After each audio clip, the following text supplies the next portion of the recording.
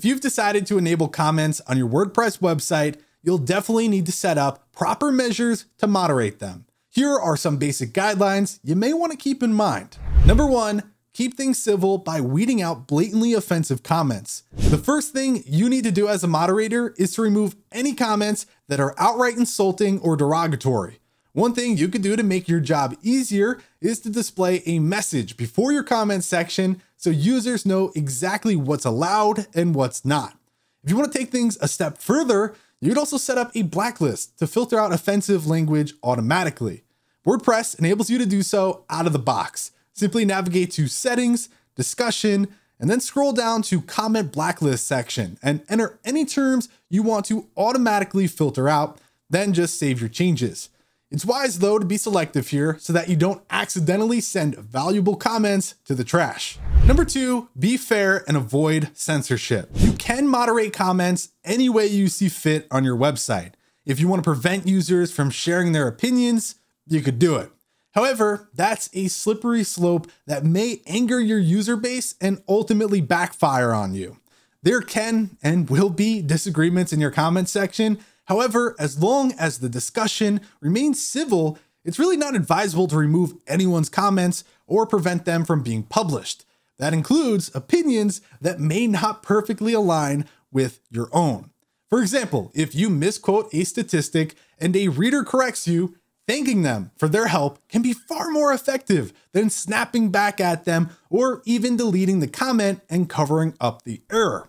Not only does acknowledging your mistake make you seem more authentic, but the commenter will feel as if they've made a valuable contribution to your site. Number 3, only allow links if they're accompanied by thoughtful comments. There's a common black hat SEO tactic that involves leaving links in other sites' comment sections.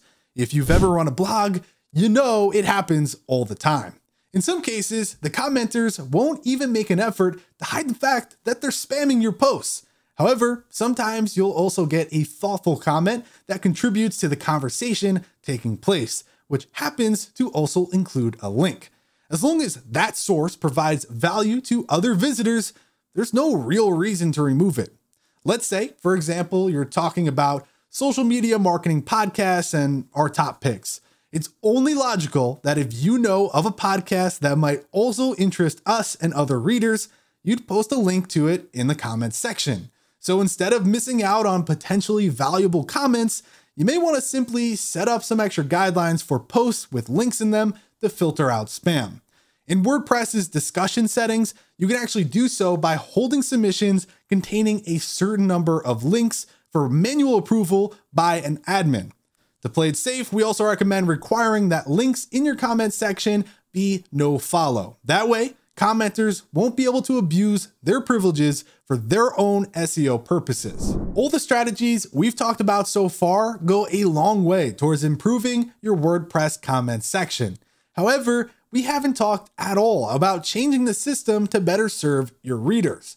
As with most other features, you can completely overhaul the native WordPress comment section using plugins. One of our favorites is called WP Discuss. It adds several interesting features, including comment sorting, adding load more comment buttons, subscriptions, and many more. You can also integrate third-party comment systems into WordPress, such as Discuss. With Discuss, users can upvote or downvote comments, use emojis, and insert pictures, and it also provides access to more advanced moderation tools. If you want to read more about alternatives to the default WordPress comment system, check out the article linked in the video description. If you enjoyed this video, then be sure to give it a like and subscribe for more content. With that said, thanks for watching, and we'll catch you in the next one.